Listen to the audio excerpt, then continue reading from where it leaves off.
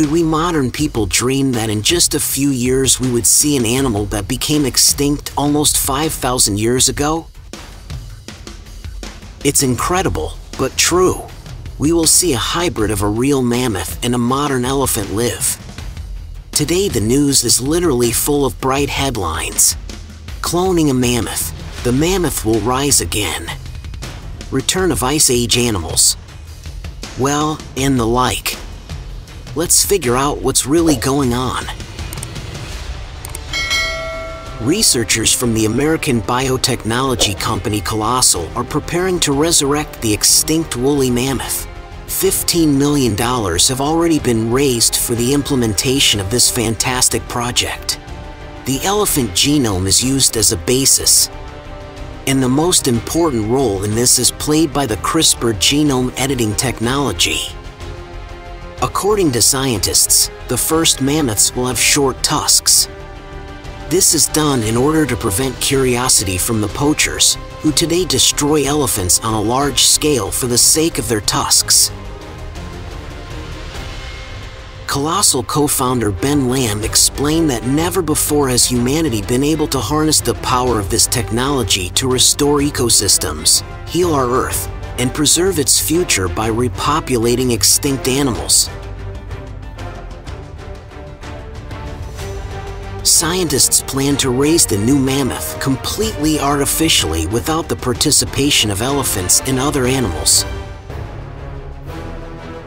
Researchers say the first cubs can be expected within 6 years. The scale of this experiment is enormous.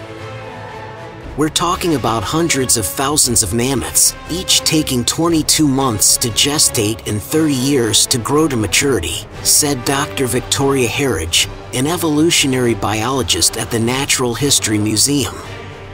Also, a project to revive mammoths has been developing in the center for 6 years now. Molecular paleontology, which is located in Yakutsk, is already a Russian experiment.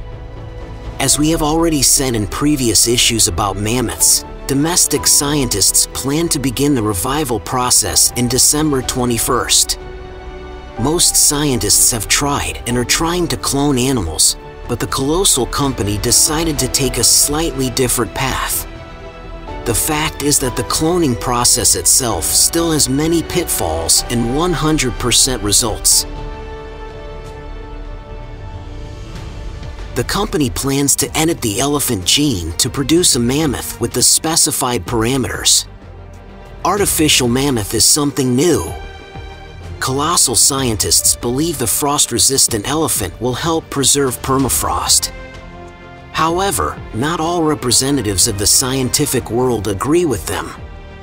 Many criticize the project, pointing to the fact that the individuals will become adults only after 30 years, and the benefits of trampling moss and destroying trees to preserve permafrost seem questionable to some.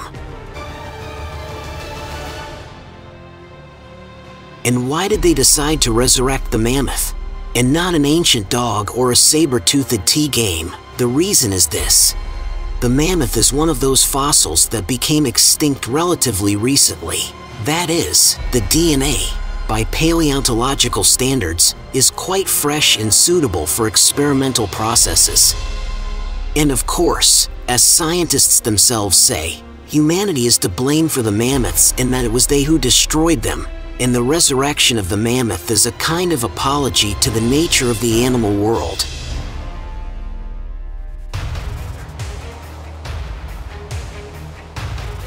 Don't forget to subscribe to our channel. Leave a comment and give it a thumbs up. Ring the bell so you don't miss new and interesting releases from our channel.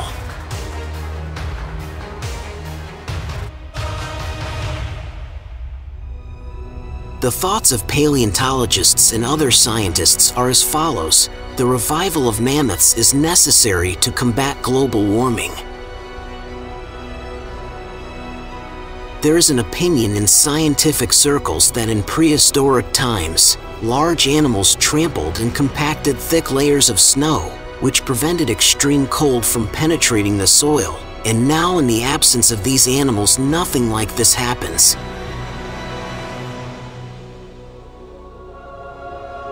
This fact, combined with significantly warmer summers, is accelerating the melting of permafrost and the release of greenhouse gases that have been trapped under the snow for many millennia.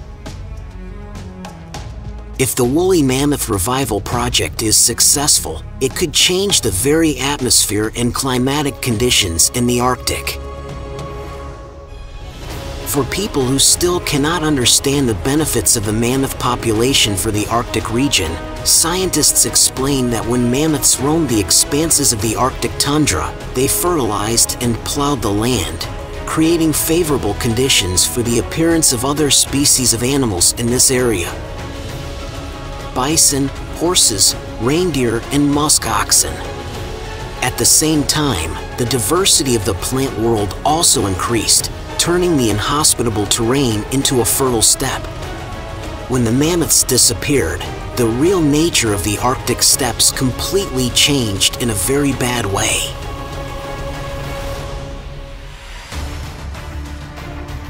Scientists also announced another option for the so-called mammoth cloning.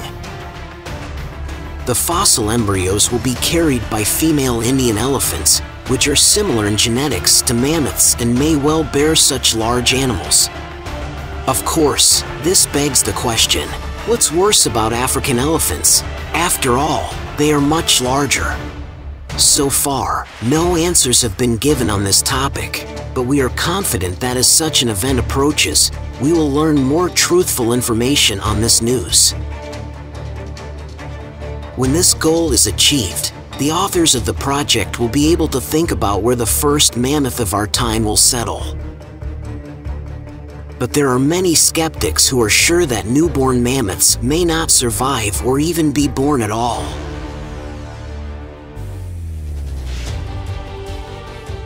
Several thousand years have passed, and during this time much has changed in nature, and the restored species risk being left without a comfortable ecological niche.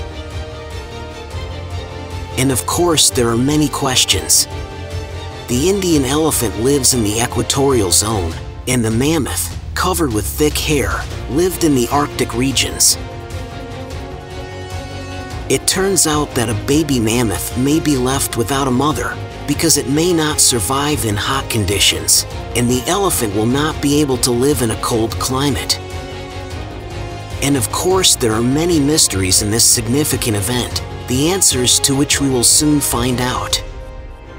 Also, this incredible process, if the results are positive, can lead to the emergence of other extinct animals.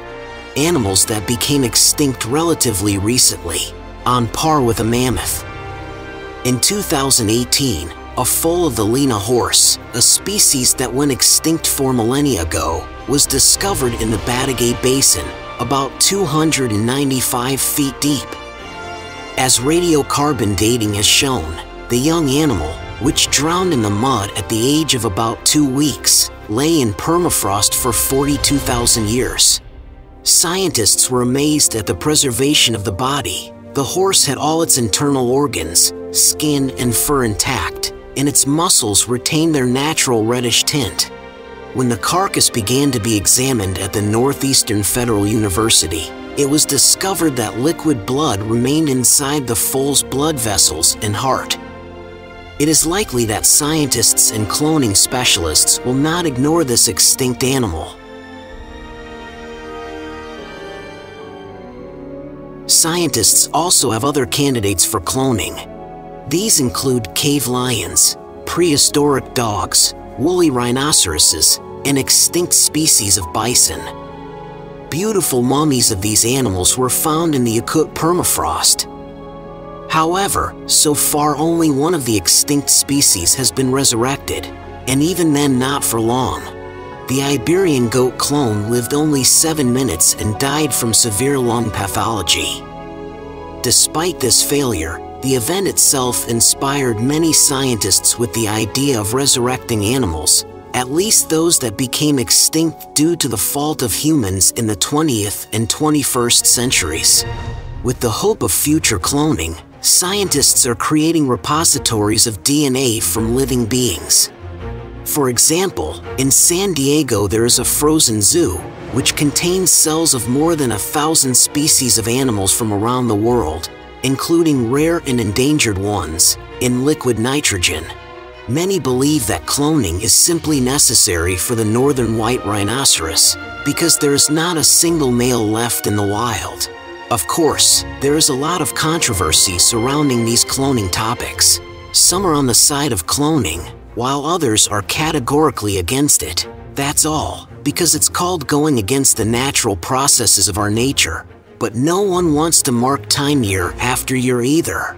Therefore, the majority of the world community accepts cloning and supports all these incredible experiments. Scientists say that cloning is the future of our civilization, and there is some truth in this. What do you think about this? Leave your opinions in the comments on this topic. Like and subscribe to our channel if you are interested in the prehistoric world. And also don't forget to click on the bell to be the first to see new and interesting releases from the Real Unreal channel.